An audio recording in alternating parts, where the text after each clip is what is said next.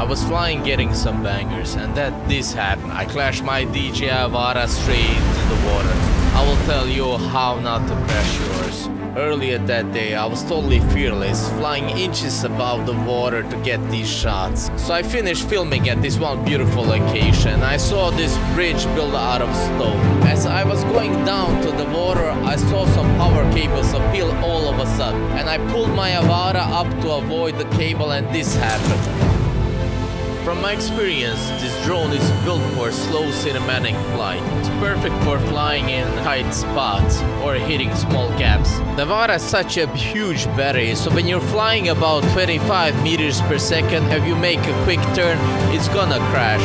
This is not a freestyle drone. This is more of a cinematic drone, so fly like that. If you fly this drone in very windy conditions like mountains close to the ocean, maybe a lot of wind, you run the high risk of crashing the drone. If that is the case, then rather fly the DJI FPV. This is the main difference between these two drones. Fly the AVATA slowly and cinematically and you'll be all fine. These are my rates if you wanna do that. And now to break down my previous video of which shot was shot with which drone. Let's begin. So the first shot here are shot with the FPV with a Hero 8. Because the speeds the buggies are driven on is actually higher than the DJI AVATA can go. He's probably doing 120, 130 in the buggies, which is like quite crazy. Igor is a crazy guy. So this is shot with the AVATA. I must say, it looks really beautiful. This is the Hero 8. And this is back to AVATA again. This is the Hero 8 with some nice color grading, looks quite cinematic. This bridge is so huge and so beautiful. This is the Hero 8 also, first time we met. This is the DJI AVATA. This colors here look so beautiful. It was such a beautiful day. Highly recommend you check out the city. It's called Počitelj in Bosnia Herzegovina.